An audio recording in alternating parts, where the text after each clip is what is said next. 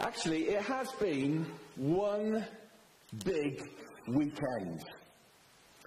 And I'm drawing to a conclusion a little mini-series that we've been running through. This is week 4 of 4 weeks of looking at the Easter weekend, if you like, but looking at the whole story of Easter. Good Friday was a day of remorse when Jesus died on the cross. And this is one explanation that was given. The chief priests and our rulers handed Jesus over to be sentenced to death, and they crucified him. But we had hoped that he was the one who was going to redeem Israel. You sense there the thoughts, really, of, well, how's that going to happen? He is dead. Remorse, sorrow, tears, regrets, disappointment, grief. Holy Saturday was a day of rest when Jesus' body lay in the tomb. And the women who had come up with Jesus from Galilee, they followed Joseph. They saw the tomb and how his body was laid in it. And then they went home and prepared spices and perfumes. But they rested on the Sabbath in obedience to the command. So Holy Saturday became a day of rest, of quiet, of silence, of reflection, maybe wondering, maybe waiting, a day of uncertainty. Until, of course, Easter Sunday arrives, and Easter Sunday is Resurrection Day. And the declaration is made by the angels, he is not here, he has risen. And Sunday is a day of resurrection, a day of power, a day of glory, a day of hope, a day of joy.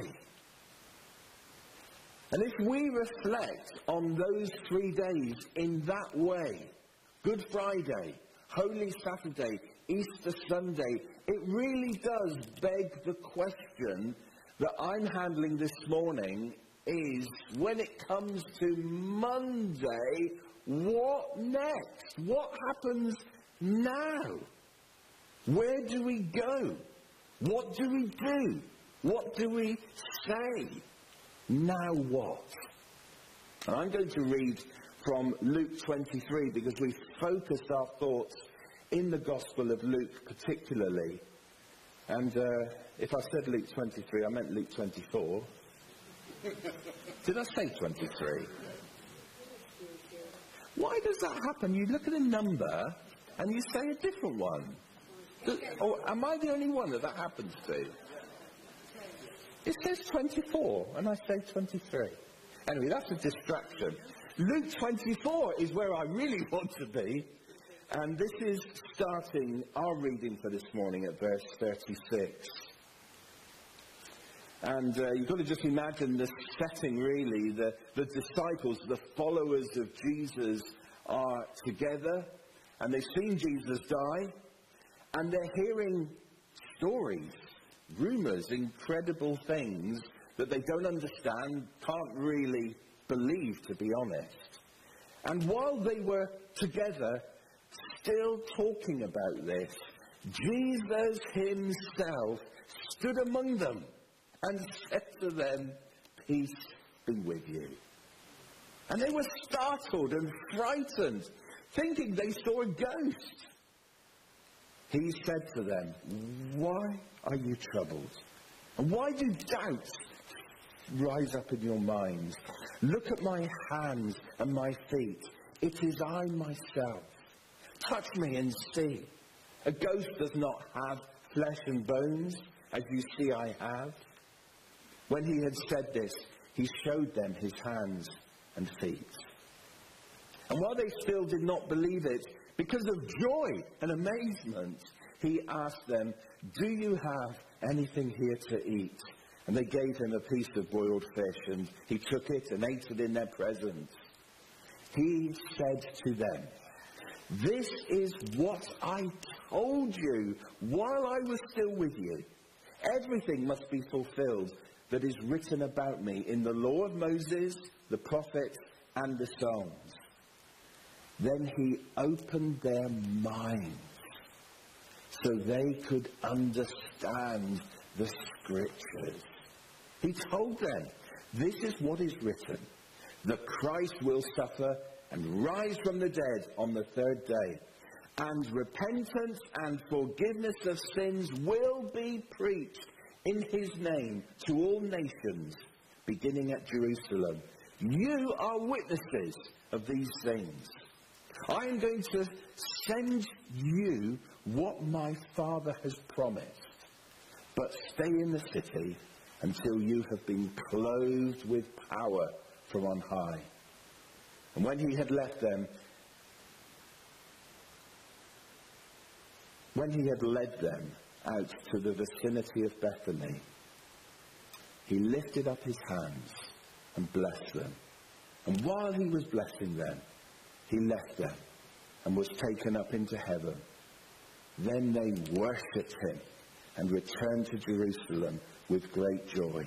And they stayed continually at the temple, praising God.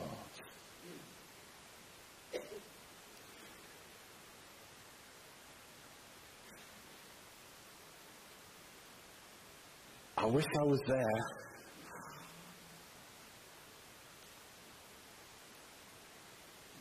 The disciples clearly had been on a roller coaster of emotions. And when Jesus appeared to them, they were surprised, afraid, troubled, full of doubts and confusion. And in amidst those emotions and those feelings that were in them and in their hearts, Jesus gave to them a revelation about himself. This same Jesus was the one they had been with for the last 3 years. This same Jesus who had died on the cross. And he invited them to look at his hands and his feet. And surely that was that they might see the nail prints. This is the same Jesus. The one we've been with, we've walked with, we've listened to. The one we saw die on the cross. This is the same Jesus. And this same Jesus who had died was now alive, risen from death. And Jesus said to the disciples, "Touch me and see. A ghost does not have flesh and bones, as you see I have." This same Jesus had been prophesied. And the events of the weekend were a direct fulfillment of the Scriptures. And this is what I told you, Jesus said to them. While I was still with you, everything must be fulfilled that is written about me. And now the disciples are experiencing joy and amazement. Not surprised at that. And yet it was still hard to really believe what was right in front of their eyes. And yet, how could they doubt what they were seeing and what they were hearing? And Jesus said to them, "This is what is written. The Christ will suffer and rise from the dead on the third day." And of course, he had emphasized that this was what he had already told them before, when he was with the disciples prior to the cross, before death on the cross. When I was with you, when we walked, you can imagine him saying, "Don't you remember when we were walking along the way and I told you this? This is what I told you while I was still with you." And if we jump back in time from this point, let's pop into Matthew, for example. And what does Matthew record in his account? Jesus began to explain to his disciples that he must go to Jerusalem. He must suffer many things at the hands of the elders, the chief priests, the teachers of the law, and that he must be killed and on the third day be raised to life.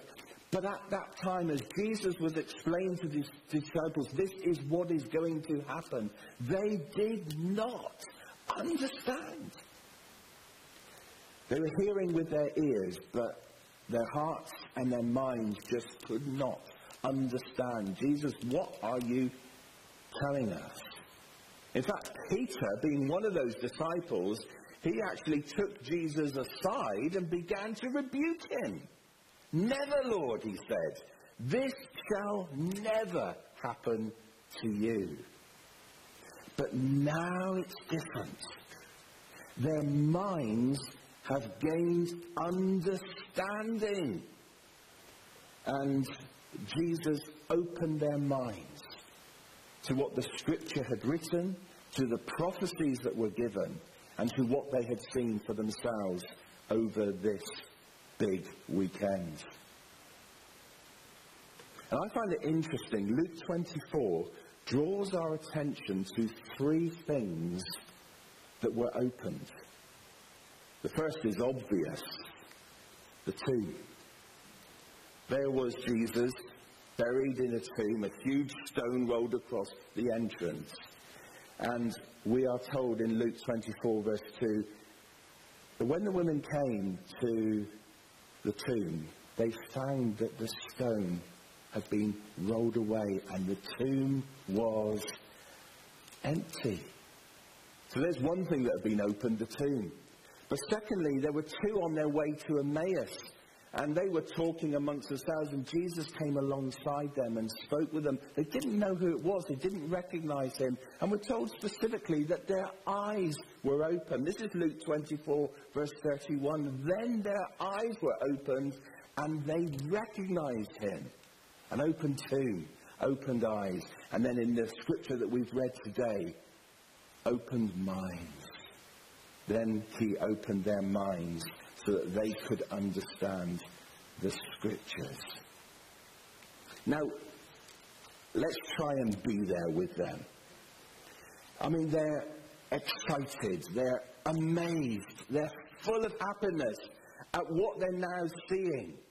And I kind of wonder, what do the disciples want to do now? I mean, there is joy at being with the risen Jesus. There is amazement at all the things that they had both seen and heard. There is understanding now in their minds, in their hearts. They're beginning to grasp what this means. And I just imagine them kind of all pumped up and excited and highly motivated and actually ready for action. I mean, they're keen to do something with this amazing revelation of Jesus. I mean, what? I don't know. What they probably didn't know. But can you just imagine how they were feeling? And perhaps the energy that was rising in them. We've got to do something with this. And they're just pumped up for action. We've got to do something. And then Jesus says to them, wait. What? Stay in the city until you have been clothed with power from on high. I'm going to send you what my Father has promised. And I wonder how that landed with them. I don't know if you've been in situations where you know, the adrenaline is running and you're excited and you're ready to go, and someone says to you, wait. And sometimes the energy kind of pours out of you, doesn't it? You think, what? I want to go. But no, Jesus said, I want you to wait. Stay in the city. And I guess we've got to acknowledge that strong emotions can give us a vitality, can give us an energy to take action. But emotional energy can be temporary and short-lived. And it's so variable because it depends on circumstances and moods. Emotions are not enough. We do a lot based on emotion. Whether we can be honest about that, I think we do. We do an awful lot based on how we're feeling at the time, the emotion we're experiencing. But they are unreliable. They're important, yeah. They're part of us, yes. God gave us emotions, yes. But they're not enough. Just not enough. Now, understanding the Word, having the Bible in our hands, reading it and memorizing it and learning it and understanding what it says will give us a motivation to demonstrate God's love, to tell others about Jesus, to do something. But you know, understanding the Word is not enough. And Jesus was emphasizing to the disciples, look, you've got understanding now. And you're excited now. But that's not enough. There's something more. And Jesus knew that his followers needed the very power of God with them and in them. And this is the power that comes to us through the Holy Spirit, through God himself. And when you read the fulfillment now of this, that Jesus has said to the disciples, look, you need power from on high. You will receive what the Father has promised. And this is leaping now forward in time. Acts 2, when the day of Pentecost came, they were all together in one place. And suddenly there was a sound like the blowing of a violent wind came from heaven and filled the whole house where they were sitting.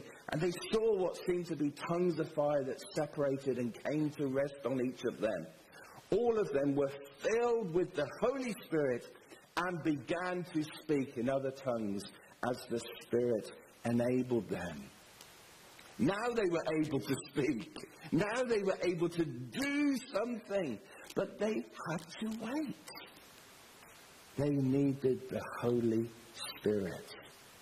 So that's one word for us just to remember.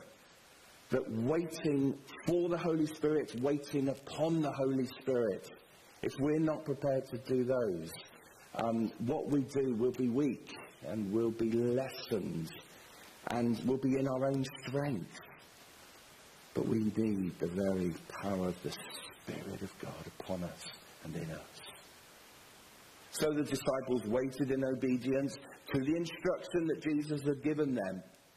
But what I do love about this is they did not wait in a vacuum. This wait was not do nothing. There wasn't a vacuum of something to do. And what did they do in the waiting? What did they do while they were waiting for this to be fulfilled? And we read they worshipped. And I love this. Then they worshipped him. They returned to Jerusalem with great joy. And they stayed continually at the temple, praising God. Can you see they're doing what Jesus told them? Stay in the city. And they did. But in the staying, in the waiting, it wasn't empty. It wasn't a vacuum. It wasn't devoid of something, anything. They used the opportunity and they used their energy and they used the time to worship Jesus and to praise God. And I think that's a really helpful and important thing for us to learn, that in times of waiting for us, there is still something we can do. And worshipping God almost feels like that's the least we can do. But it doesn't have to be an empty space. So there's a second word for us to hold on to. There's the wait and there's the worship. But Jesus had told his disciples to wait until they had received the Holy Spirit. And this waiting and now this receiving was to serve a very specific purpose that Jesus had for his followers. He wanted them to be his witnesses. And so Jesus says, yes, repentance and forgiveness of sins will be preached in my name to all nations, beginning at Jerusalem, you are witnesses of these things. Isn't it interesting? He's saying that this is what's going to happen. People are going to hear about me. And people are going to repent of their sin. They're going to turn from their sin. They're going to follow me. And do you know how that's going to happen? You're my witnesses. And Jesus was sending his disciples into all the world. Aren't you glad he did that? How would we have heard? How would we ever have known if they didn't do this? The disciples needed to be filled with the Spirit. And isn't it interesting that actually that was the only thing Jesus asked them to wait for? He did not ask them to wait until they had obtained a degree in theology.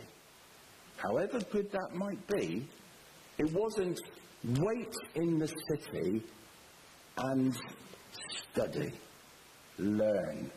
Get your degree, get your education, increase your intelligence of the whole story. It wasn't that instruction, it wasn't that to wait for.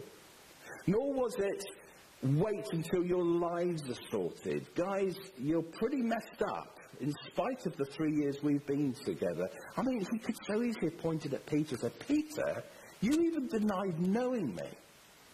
And actually all of you ran away and deserted me. And there wasn't a sense of, I want you to wait until your lives are all sorted out and you've reached a certain level. That's when I want you to be my witnesses. It wasn't wait for that. It wasn't wait for my emotions to be all settled and I'm all happy and I'm okay. It wasn't wait for that. It wasn't wait for anything other than wait until you're clothed with power. And that by the Holy Spirit. And he sent them out as they were, lives probably far from sorted. Did they really have a full understanding of everything? I doubt it. Were their emotions now in a more settled state? I don't think so. But he sent them out. He wanted them to go as they were, but filled with the Holy Spirit. I just wonder, how many times do we wait for something until we do something? And we're waiting for the wrong thing. Oh, it's not necessarily the wrong thing, but we don't need to wait. We can still be witnesses for Jesus Christ. And Jesus commissioned his disciples. And we can easily pop over to the end of Matthew for that great commission. Therefore, go and make disciples of all nations. And baptize them in the name of the Father and the Son and the Holy Spirit. And teach them to obey everything that I have commanded you. And surely I'm with you always, even to the very end of the age. And this great commission is one that has been passed on to us. In fact, it's there. He says it there. He commands his disciples to go into the world and make disciples. But when you do that, tell these new disciples that they are to do the same. I want them to obey this same commandment. I'm telling you to go into the world, and I expect them to go into the world. So I want you to teach them to obey what I have taught you. And this commission wasn't just to the disciples at that time. It's a commission that we all have received.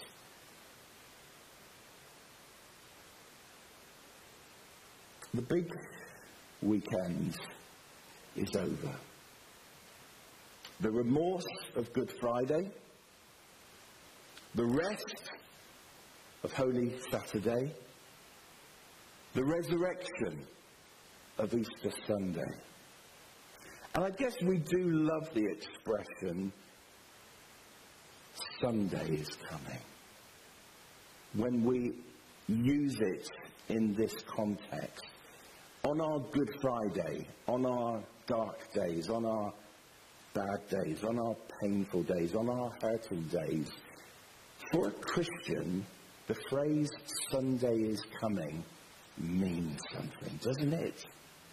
Don't you sometimes even use those words, but right now, where I am, life is rubbish, I'm struggling.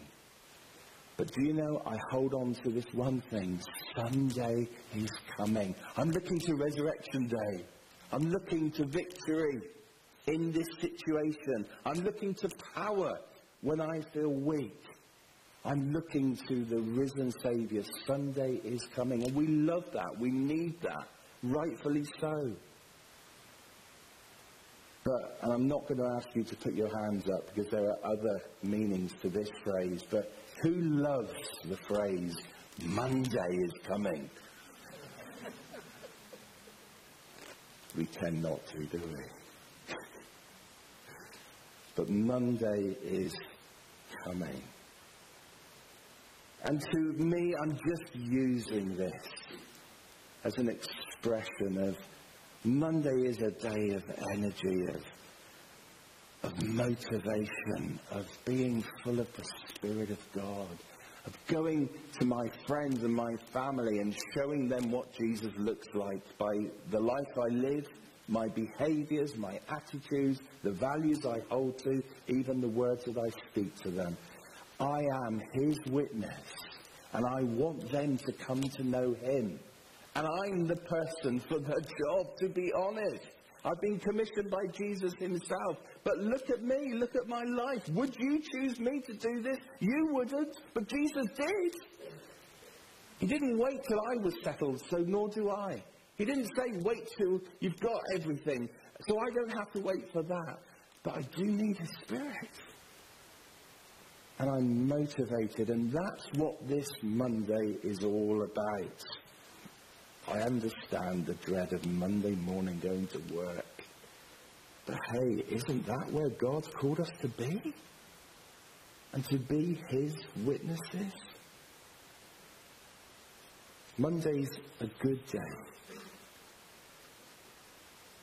I'm going to invite you to join me in a response to this summing up of this big weekend. I focused really on the Monday, but I wanted to draw along with me the Friday and the Saturday and the Sunday as well.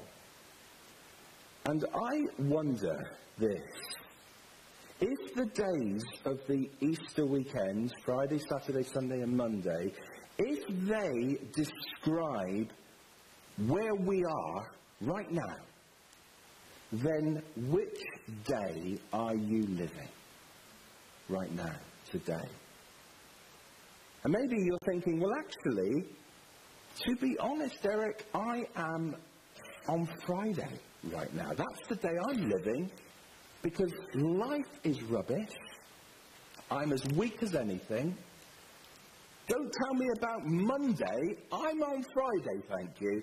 And I need to get through this. And I'm struggling, I'm suffering. It's pretty hard, it's pretty rubbish, and that's just where I am. And for others, it could be you're thinking, do you know, I'm nowhere near Monday. I'm Saturday, to be honest. I feel a bit lost. I feel a bit unsure, uncertain. I've got some doubts. And I feel as though I'm in the waiting room. And there is quiet, and there is silence. I pray, but I don't hear God's voice. And that's where I am. I'm on Saturday. And others might feel, do you know, I've been through Friday and Saturday. I'm on Sunday. Do you know, life is okay, actually. Just now, life is okay. I'm happy enough. I'm healthy enough. I'm okay enough. And to me, Resurrection Day with its power and its glory, that's just where I am. And that is the day I'm living. And I wonder how many would be brave to say, I'm on Monday. I'm pumped up. I'm full of the Holy Spirit. We're afraid to say that sometimes. I don't know why. Does it feel arrogant? Does it feel as though, I'm okay, mate? But it's okay to be full of the Spirit of God. And it's okay to be strong. It's okay to be happy. And it's okay to be highly motivated. And it's okay to know that this afternoon you're going to spend time with family. And this is your opportunity to show Jesus to them. They don't know him yet, but you're going to show him to them in whatever way you can that is relevant, because you know them. You know how they tick. You know what works. You know what not to say as well as what to say. And you're pumped up for that. And that's just where you are. And I wonder where any of us in this room are.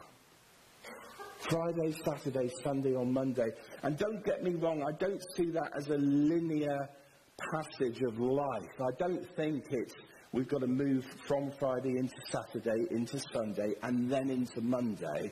And hopefully, by the time I'm the age of Gene Smith, I might be in on a Monday. It's not like that. Because believe me, you can be on Monday, and next week you might find yourself right back into Saturday. Isn't that true? Isn't that true of our lives? It's not a progression from Friday to Monday. To be honest, you might experience all 4 days in 1 week. That's possible. But I'm just using this as a helpful expression to get our heads around, one, in honesty, of just where we are right now.